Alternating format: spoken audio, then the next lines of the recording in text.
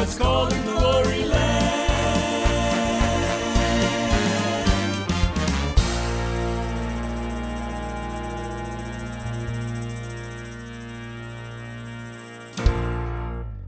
Welcome to Coffee and Connect with Larry, and today co-host Marnie Snazza, because Marnie is our secretary. She's been there now with us for 25 years. And you say, where's Gloria? That's what I always want to know. Gloria is not feeling so well today. What's happened with her in this last few weeks? She's had 4 ablations.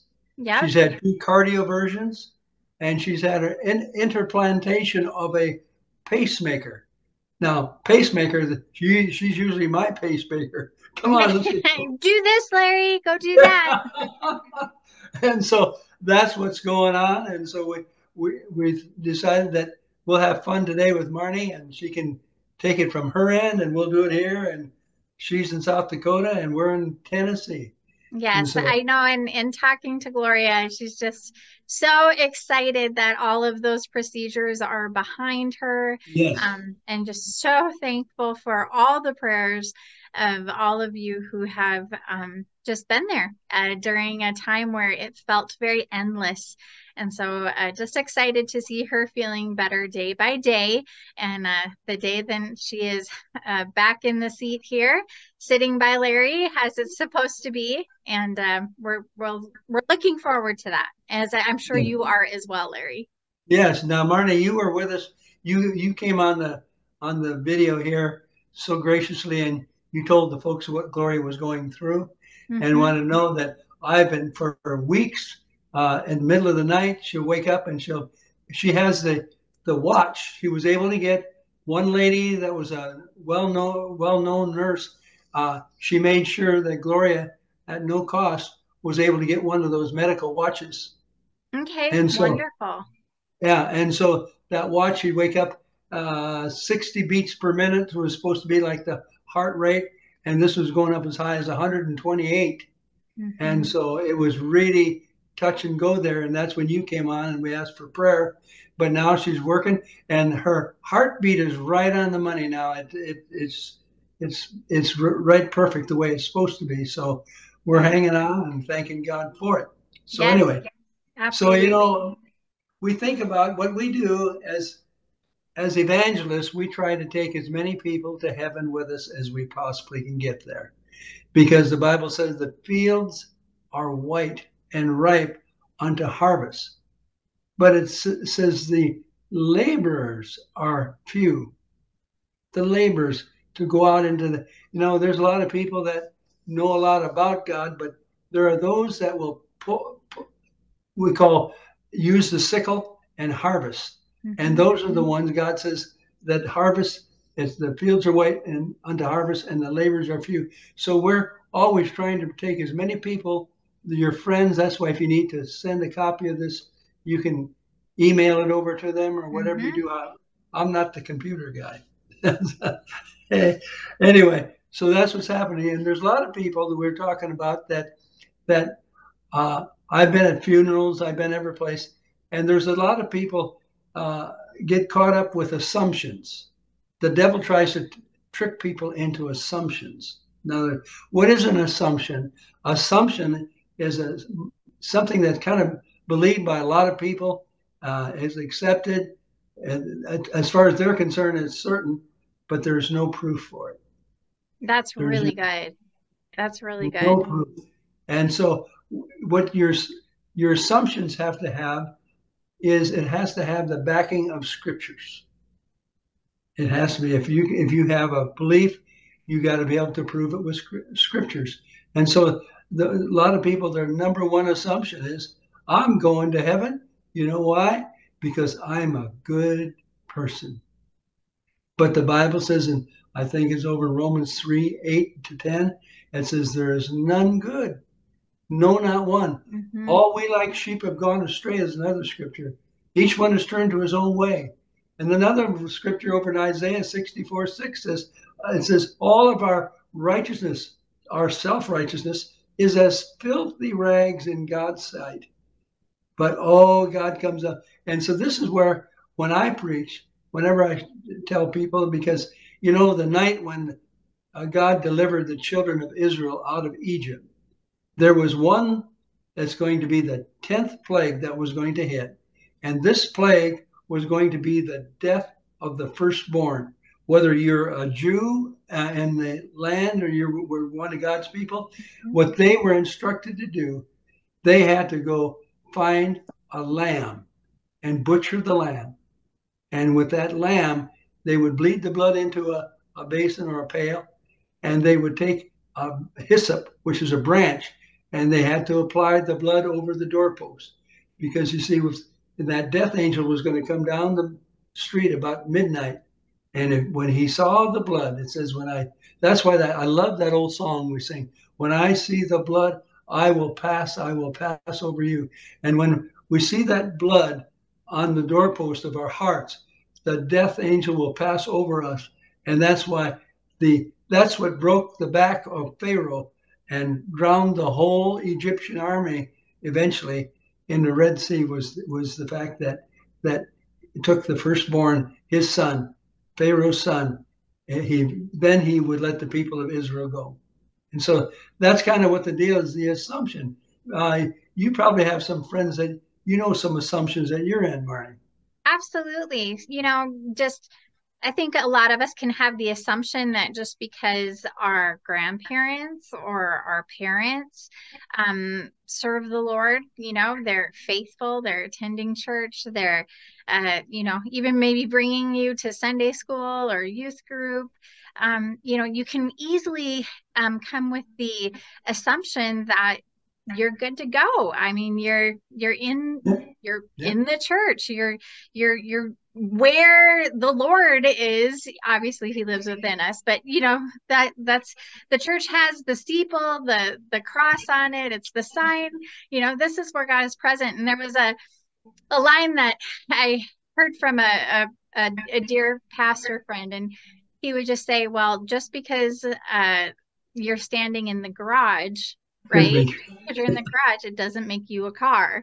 And just like, that's so true, just because you're in the church doesn't make you a Christian. And so I think we can have the assumption that just because we're doing those things, even godly things, that we're good, that we're, that our hearts are right. But if we haven't surrendered our lives to Jesus Christ and made that relationship real between, God and us specifically, not just relying on our parents' relationship or our grandparents' relationship, we have a wrong assumption that we're good with the Lord. Yeah, I was looking at this, and there's a way. It's over in Proverbs 14, verse 12. It says, there is a way which seemeth right unto a man, but the end thereof are the ways of death. There's a way that seemeth right. That's an assumption. That's right. Yeah. That's an assumption. That's kind of like take it for granted, or I suppose, those are words that would be synonyms to that. And so I was thinking about how my mother had an assumption, and usually, we weren't angels as kids because. Now that's a hard thing to believe, Larry. No, we weren't angels, but whenever we would get doing something that mother didn't like, she would raise her voice and kind of yell. She'd yell at us, and she'd say, and it was because of her upbringing and her culture. She would say, "God gonna punish you." Now, my mom's assumption was God was the God in the sky with the stick waiting to get everybody because of what the things that they've done wrong. Somehow she learned that, whatever she went to, I don't know. But anyway, that was her assumption. But now, if you were to ask if she was here today, she's gone into heaven years ago, about 2000. She went there. She would tell you that is definitely not the way it is. That there's God is love, and she found Jesus as her Lord and Savior. She was saved, and our neighbor lived a quarter of a mile from our house, and we always talk about when we come to Christ, which we did, we got saved. Getting saved. I had never heard that terminology until I was 12 years old. Never ever heard anything. But then it was frustrating for me because I would go to after I found the Lord as my Savior, I was so excited about it. I had to tell everybody about it. And then I would go to these other kids in school and I couldn't understand. They didn't want to talk about the subject. They were, it was non-impressive to them. They didn't know what saved was no more than I did, but they knew what church was. And I think that's kind of where you're coming from there, Marty. Yeah, exactly. They knew what church was, but they didn't know what being saved was. So my mother thought that. And then, would you believe I had an assumption? My What was assumption, yours? huh? What was your assumption? My assumption truly was trying to think of what heaven would be like, how you'd get to heaven, where you'd go, and all that stuff. I had no idea because the Lundstrom family, we did not go to church. My mother was a one church background as a child, and my dad really didn't go to church, but his mother was connected to a smaller group, and so they couldn't agree, so we didn't go to church. And so what was happening is that the only way I could come up with anything that would make sense, I thought if your good deeds were a lot more than your bad deeds, you stand a chance of getting to heaven. And if your bad deeds were more than your good deeds, which I was sure mine were, then you're going to go to hell. So I had no. So when I heard the gospel for the first time, there was no spoofing there because I knew what would happen to me if I would die. I know where I would go, because then we have this Romans 8:16. There's a beautiful scripture that says this. It says, "For the Spirit itself bears witness with our spirit that we are the children of God." This was the question. This is what almost angered me when I was young. All these churches, all these different names on it, and you talk to them all. Matter of fact, the one that my grandma went to, I've said that before, but the one that my grandma went to, I asked someone that went to that same church, do you believe in your church that if you die, that you can know that you go to heaven? He said, no, we don't think you can. So to me, why would you want to take and live your life, spend your money, give your money, working on volunteer programs or do whatever that churches do, and not even know you're going to get there? Mm-hmm. To me, that was really sad. So we have these assumptions, and then of course the second thing was not only the assumptions. The devil tried to get you with assumptions. Secondly, he'll try to get you with choice. He says, "Behold, I stand at your heart's door and I knock." He knocks at our. He wants to come in. He wants us to choose him, to allow him, to give him the control. It's kind of like get out of the driver's seat and let him in, and you get in the back seat. He wants. That's the type of commitment that he wants from us. And so, with that going on, uh, uh, we need to make. I think it was Joshua drew a line in the sand. Yeah. He drew a line in the sand, and he saw because they were wavering with their commitment. Because way up in the mountain, Moses was up on top of the mountain, and he went up there with God, and he got the 10 Commandments, but he was gone longer than they thought he should have been. And so what did they do? They took all that gold they had out of Egypt, and they made a gold. Got Aaron, the preacher, got him to make a golden calf. And they were rioting. They heard as Moses come down the mountain, he heard the rioting and the screaming, and it was kind of a bad deal going on.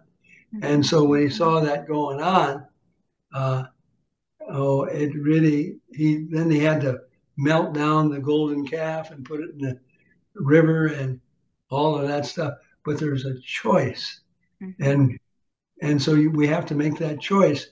Like Joshua drew the line in the sand. He says, who of you will be on this side? As for me and my house, we will serve the Lord, and we're going to be on the other side. Mm-hmm. Yeah.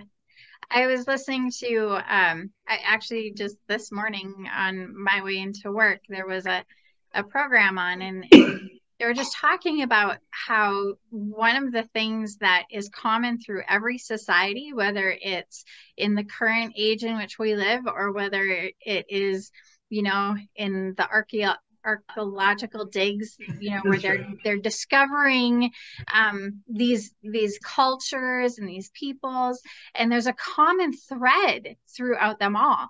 And one of the things that they find is you will find something to worship. Yeah, yeah. They're finding either idols or some Yes, form of something. Now I'd say that humanity worships either themselves or their minds, like yes. their knowledge. Uh-huh. But you're going to find something to worship. And so I've been reading in Chronicles and Kings, that kind of, they're being tied together in my reading plan.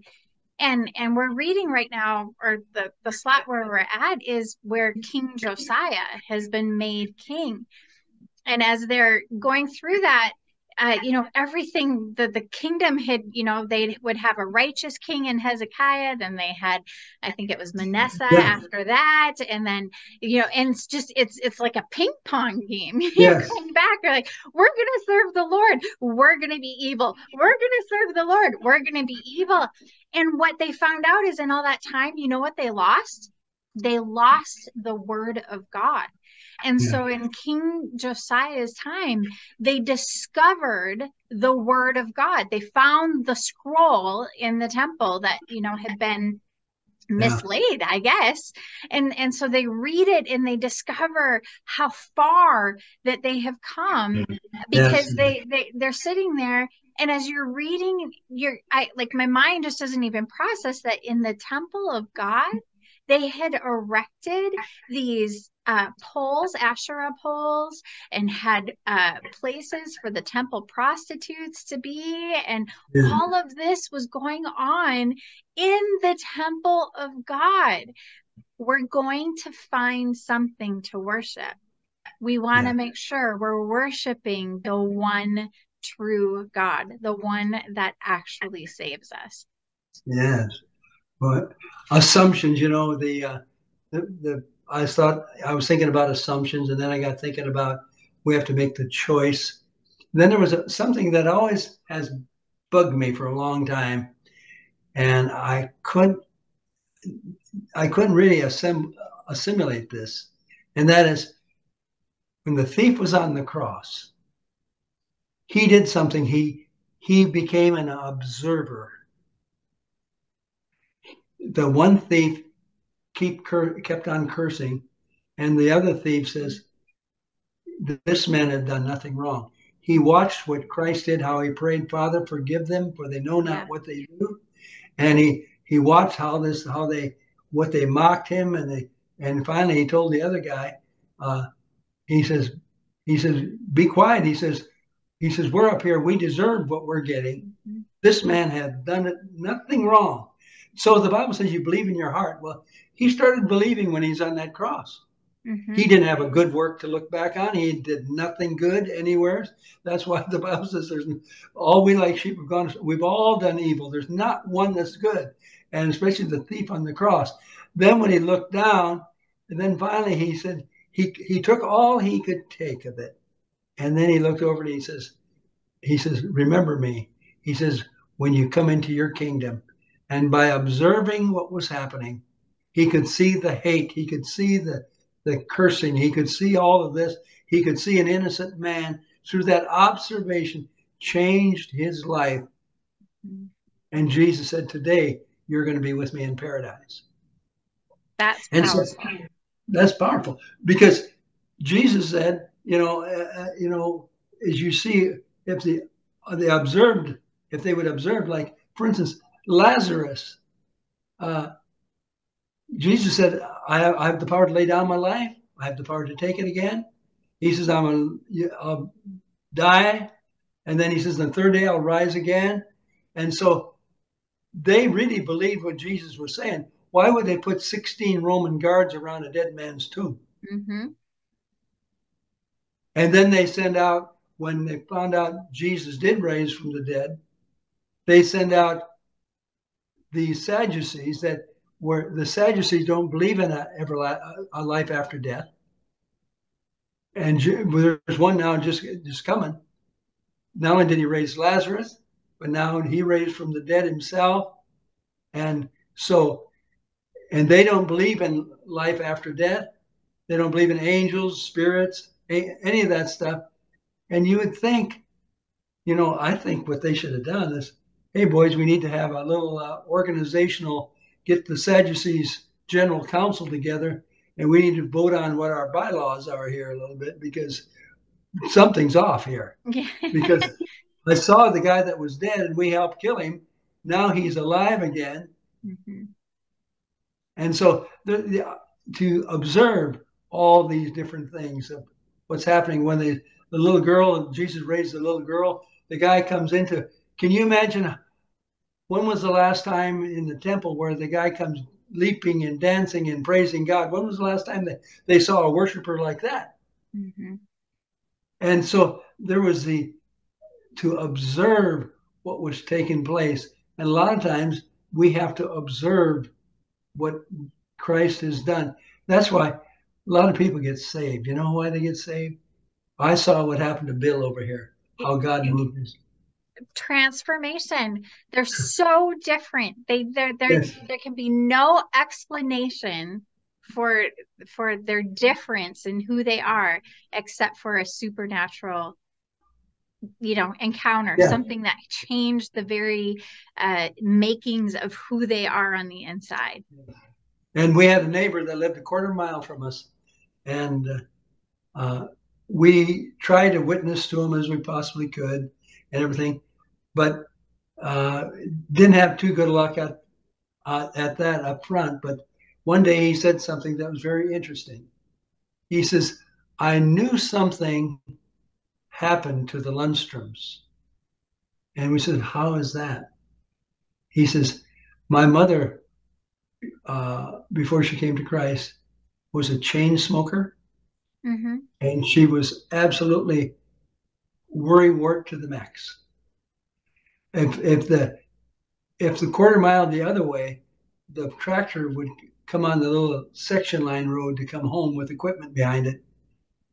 She'd be out in the middle of the yard screaming, "Kids, get out of the yard! The tractors are coming!" She was just absolutely paralyzed with that fear that was happening. He says, "I knew something happened to the Lundstroms. Madge wasn't out in the yard screaming anymore." Mm-hmm. So that was all what was happening, going on. So when you begin to observe what happens, how lives change with the Lundstroms, uh, that was when I was 12 years old. That was the last day that there was ever a curse word in my mouth. Wow. And I had just gotten in with some of the kind of, you say, high school, a little older than high school. Mm-hmm. And just about a few days before that, they were just starting to loosen up to be willing to let me share the bottle with them. Mm. And if I would have kept going that way, if God hadn't come into my heart, I could have been an alcoholic today. Mm-hmm. But that went. And so all the difference, if any man be in Christ Jesus, he is a new creation. Yeah. Old things are passed away. Mm-hmm. Behold, all things. Mm-hmm. All things. And the thing is that I love to tell. There's a song that goes like that. I love to tell the story of Jesus and his love. I love to tell the story because what happens is uh, uh, people like what we've been talking about think if I'm a better person, if I'm good, I'm going to get there. That doesn't wash away a drop of sin. Mm-mm. None of that. Well, there's only one sin remover ever known to mankind. It says I believe it's Hebrews 9:27. It says, "Without the shedding of blood, there is no remission for sins." Mm-hmm. There has to be blood, and that's why when John introduced Jesus at the River Jordan, he says, "Behold, the Lamb of God, which takes away the sins of the world." In other words, that's why Jesus came, was to die for us. And so that's what he wants. And to know that, you know, when you come to this spot where you realize, you know, you realize that Satan in the Garden of Eden, he was able to get Eve, first of all, to eat of the forbidden fruit because she assumed it was okay. Mm-hmm. She assumed that it was pleasant to the eyes, tree to be desired to make one wise. She assumed that that was going to be a great fruit. And so the assumption, then she went on. And then when I'm talking about blood, then when Jesus saw that, or when God the Father, God Jehovah saw that they had sinned in the garden, it says he made skins. Well, what was inside those skins? There was animals. And without the shedding of blood, there is no remission for sin. There had to be bloodshed for the sins of Adam and Eve. And that's why with the, you know, all of this that we go along, we want people to get to heaven, but they think I'm going to be a better person. I'm going to go to church, all of that stuff. And we find out that all of that doesn't work. But the Bible says if we repent, what does repent means? Sometimes I rehearse my repentance because I go back and say, oh God, you know, there may have been something there. Lord, if the Holy Spirit knows of something in my life that shouldn't be there, I confess it, I forsake it, I turn from it, and I want you to come into my life and wash that iniquity and that sin away. And then that peace that passes, the Bible says you can't comprehend it, it passes all understanding, comes into your heart and life. So that peace, everybody can have that, but you have to be willing, whosoever shall call upon the name of the Lord. So there has to be a call. There has to be a belief. He that believeth in the Lord shall be saved. He that believeth not shall be damned. So you don't want that. So there's got some things, but those aren't difficult things. Those are things that will only bring the blessings to you. Mm-hmm. And so if you're here today and, I tell you, you're tuned in, maybe you know of a friend that needs to hear what we're talking about. You talk about those three little dots up in the right corner, they can get that and they can send this program to their friends and say, hey, what this guy is talking about, I think we should listen to. And so let's pray today. If you're there and you know that God wants to talk to your heart, he wants to become closer than the very breath in your mouth, pray this prayer with me. Say, Heavenly Father, Lord, I want you to come into my heart. I want you to save me. Forgive me of all my sins. I denounce the devil and all his ways, and I accept the blood of Jesus Christ, the Lamb of God, as the sacrifice for my sins. In Jesus' name, amen. Amen. That was an amazing message, Larry. Thank you so much for sharing it with us today. The assumptions that we have, they are without proof. The only thing that provides proof is the Word of God. And we have the choice to make. What God are we going to serve? Are we going to serve the true living God? And lastly, what observations are you making? Are you seeing that Jesus is real and that he's the only one that can bring salvation? So we will have this uploaded by the end of the day to www.larrylundstromministries.org. Just click on the big CC Live Coffee and Connect Live banner on the front page. It will take you to all of the CC Live videos. And to share it as Larry suggested, just click in the top right-hand corner, the three little dots. It will open up the link and you can share it by email, text, Facebook, however you would like. All right. Well, Larry, I think we did it. What do you think? I think we got it. Yes. So we will hopefully have Gloria back with us for the next Coffee and Connect Live. And until then, take care and may God bless you. Bye. Bye-bye. About 50 years ago in South Dakota, the LUNDSTROMS knelt in prayer to God one night. There the Savior sent us with a message that we should sing about eternal life. We've been rolling down that long, lonesome highway, traveling to help our fellow man. And we'll keep traveling on, singing a happy song until we hear God's call in glory land. We've met a lot of friends in all our travels. We're so blessed. We know their prayers have helped us stay alive. And we're so thankful. So if you ever feel impressed to mention my name, then you know it's my turn to drive. We've been rolling down that long, lonesome highway, traveling to help our fellow man.